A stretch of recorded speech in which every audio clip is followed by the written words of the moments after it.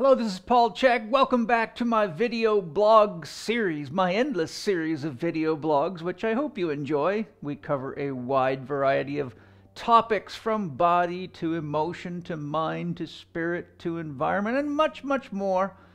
Today I thought I would talk about gym time. How much is enough? There is a lot of controversy on that, a lot of different belief systems. There's all sorts of research. As usual, some of it conflicts, which is very normal in the research endeavors or scientific community.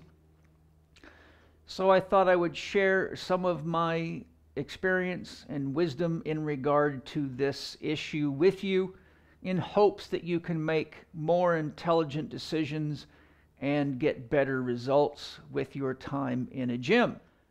So today I will start with part one, where I get into things that you need to be aware of, such as stress factors, how the body summates stress, and I will talk about cortisol. I'll talk about other factors that are involved in calculating how to determine how much exercise is ideal.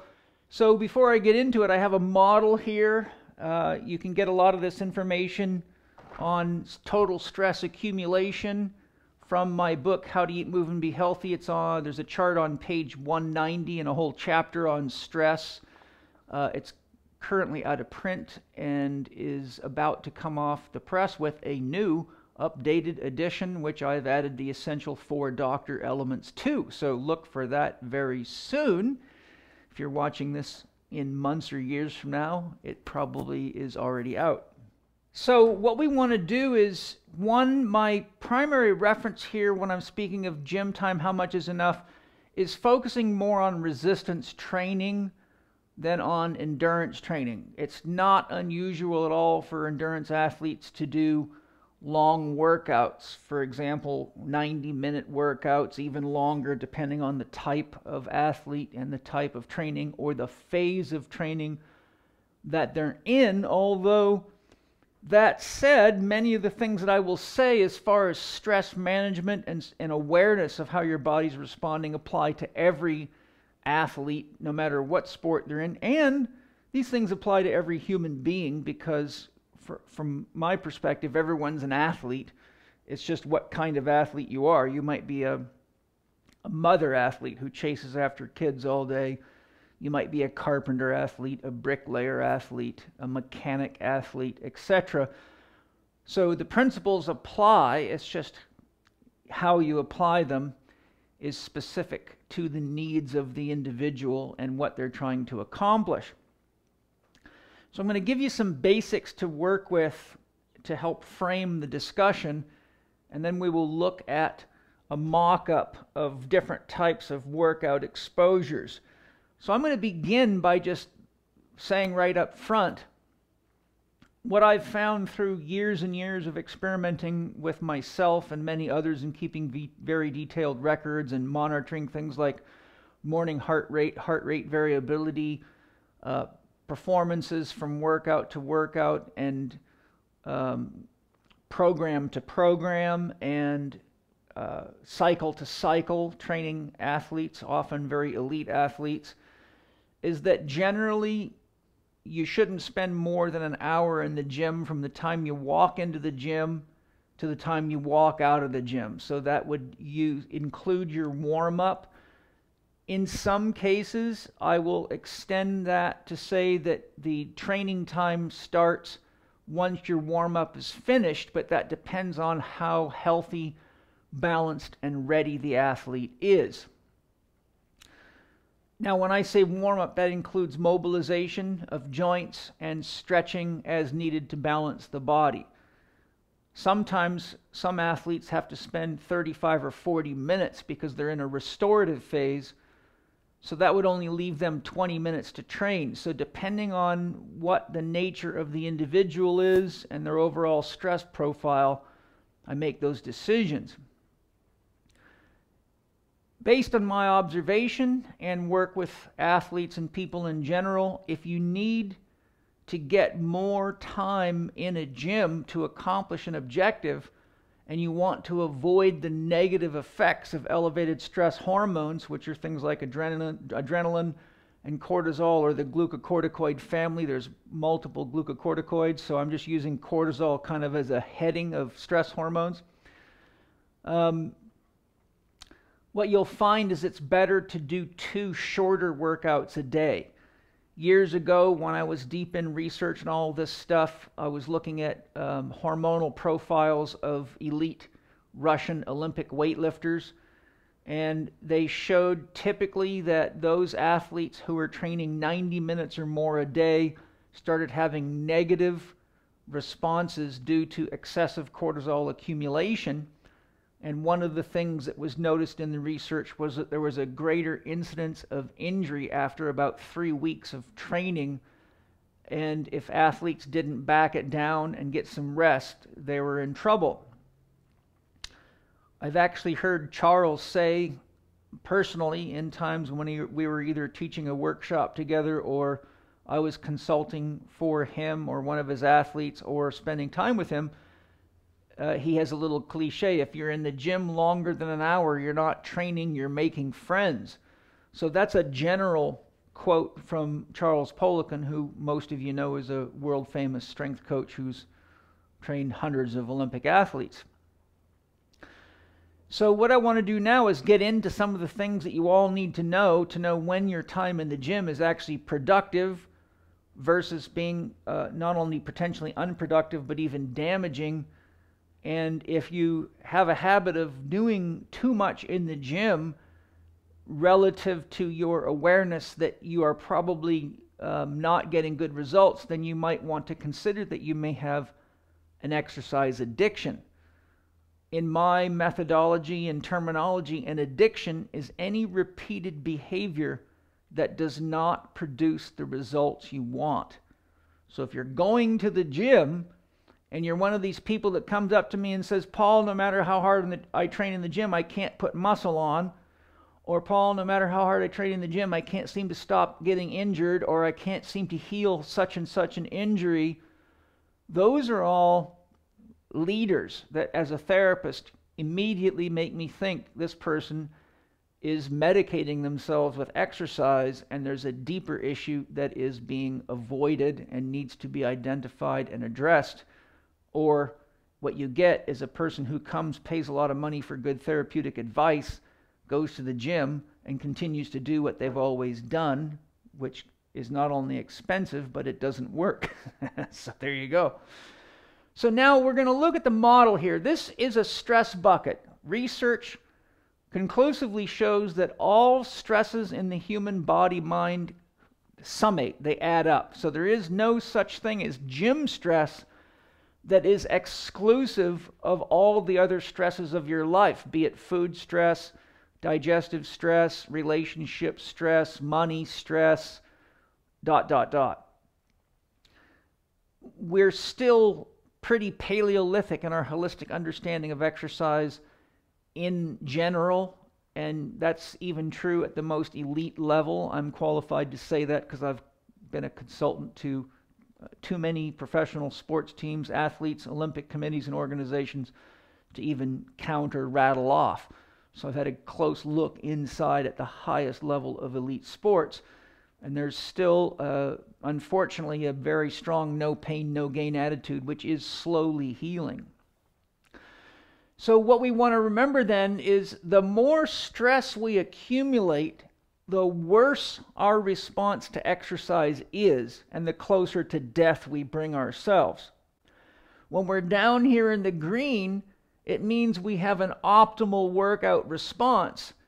And there's where we apply the Charlie Francis 1 to 3% rule, which says if you cannot improve your performance in the gym over your last workout by 1 to 3%, you do not belong in a gym. You are actually working against yourself. This, as I alluded to earlier, is particularly important for strength athletes and power athletes, or those that tend to use high intensity, high resistance type training, and even bodybuilders. Bodybuilders have a lot of problems in this whole area that I'm talking about. Because you're using high enough intensities to break a lot of muscle and connective tissue down. And whenever you break a lot of tissue down, you need a fairly high level of cortisol to help do the cleanup work. Cortisol is a catabolic hormone that acts to repair or clean up the injury site to lay new tissue down, just the way a good painter will scrape a house or sandblast a house to get all the old paint off before putting new paint on. So the same way you can scrape right through the wall or sandblast your way through the wall and ruin the wall of the house, if you have too much cortisol, it starts to actually degrade and degenerate the tissue. And those of you that are savvy to sports medicine or have had the experience of physicians injecting things like rotator cuff tendons, patella tendons, knees, backs, the research showed that you should never use more than 3 cortisol injections within a given period of time, probably about a year in my opinion, because it increases the risk of tissue damage or breakage very, very high. So there you see an example of too much cortisol being tissue destructive. Cortisol has basically a cleanup function. It's also an activating hormone. So its yang function is it stimulates the reticular activating system and the brain to wake you up and give you a lot of action. And ideally, most people's cortisol reaches peak level sometime between the time they get up and about noon. Ideally for me, I find working out at about 10 to 10:30 is when I feel my best, my most alert, and feel physically most responsive to fairly hard exercise. The later in the day I go, the more, shall we say, less motivated and less jacked up or pumped up or secure inside myself. For example, if I'm going to go do heavy deadlifts, I don't want to try to do that late in the afternoon unless I'm just begging for trouble. Early in the morning, it takes a while to wake up, so every one of you will be a little different at the pace and nature of how you turn yourself on. Another thing is if you're having to use coffee, tea, or stimulants just to get yourself going in the morning, that's an indication that you're already in trouble and probably are suffering from adrenal fatigue and chronically low levels of cortisol.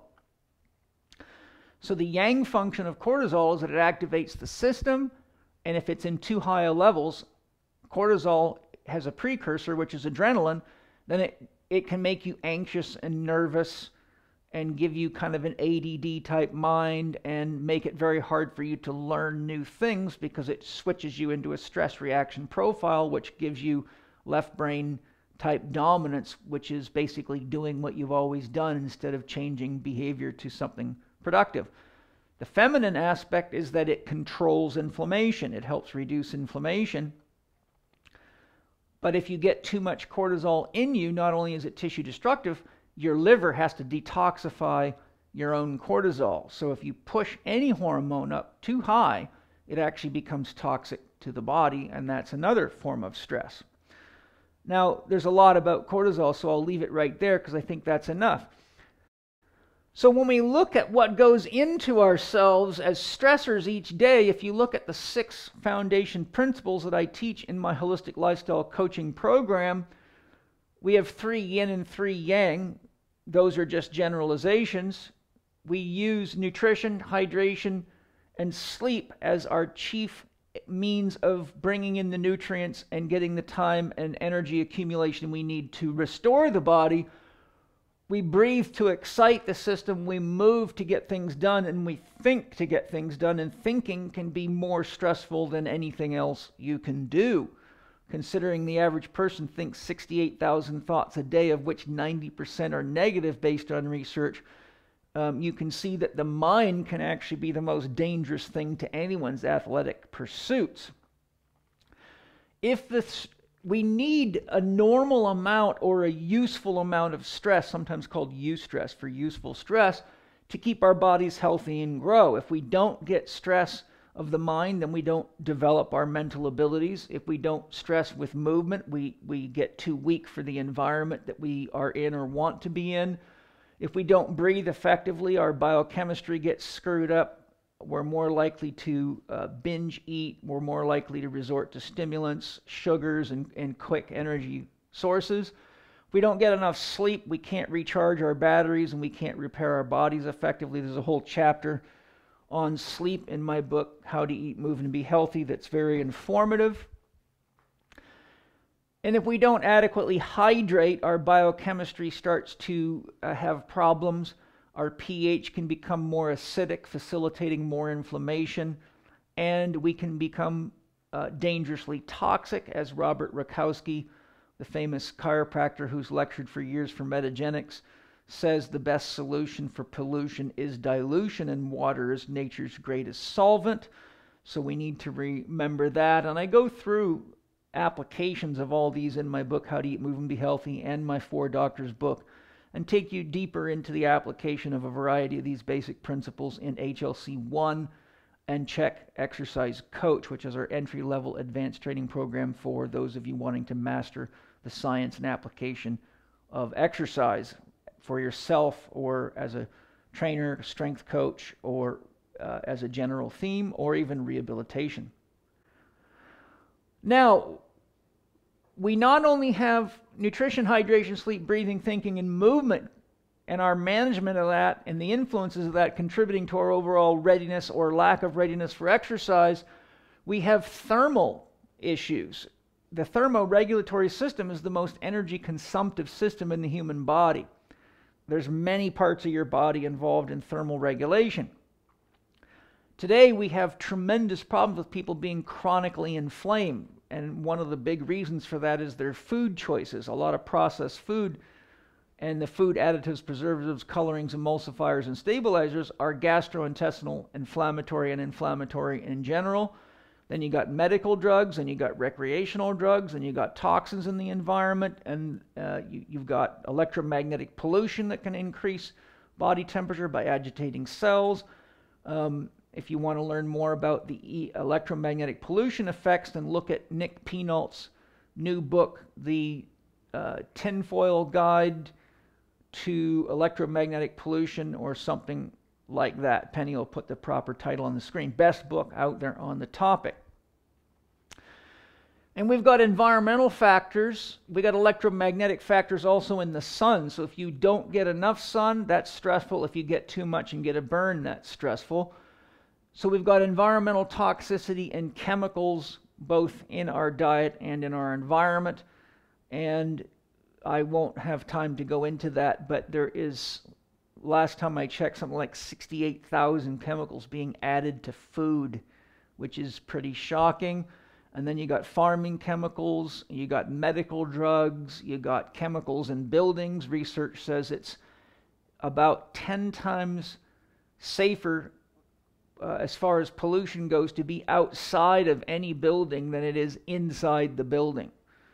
So sometimes the older the building, the better, because it's outgassed, but they also have a lot of lead in the paints in old buildings and asbestos in walls and things like that. So the rule is that there's a lot of toxicity in our environments, even when we aren't aware of it. Next, we have to remember that the way we are wired to distribute our energies is first in relationship to meeting our own needs, our survival needs, so I needs. Then once those needs are met, we can distribute our energy into relationships. So we means me and my wife, or me and my friend, or me and my coworker.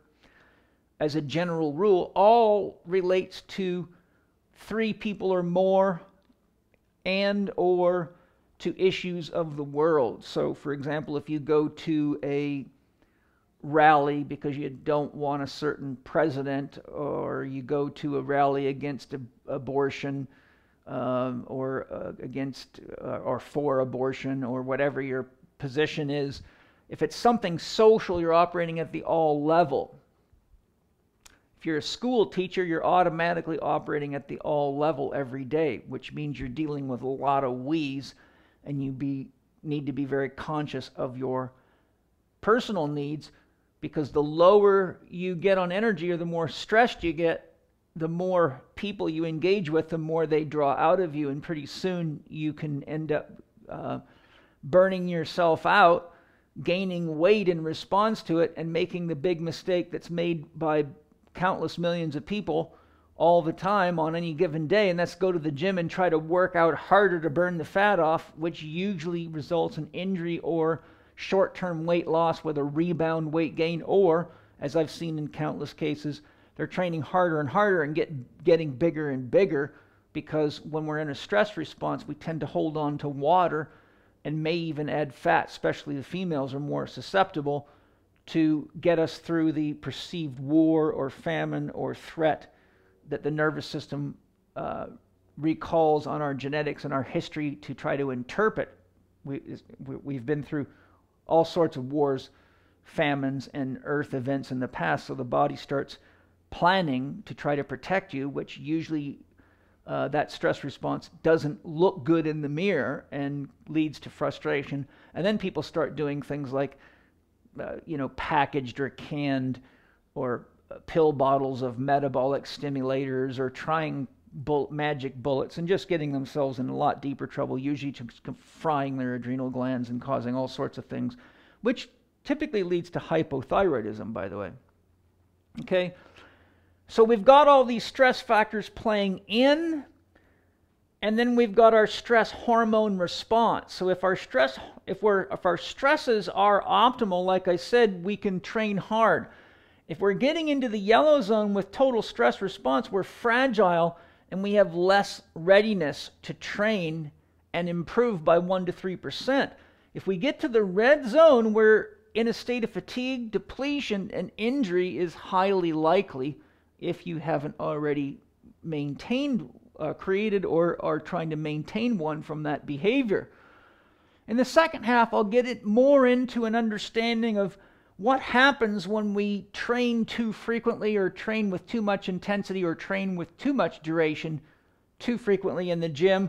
And I'll talk about ways you can manipulate that, some things to do to look at to monitor your body, and give you some closing tips to support you in optimizing your exercise investment. And I will share resources with you as I go along.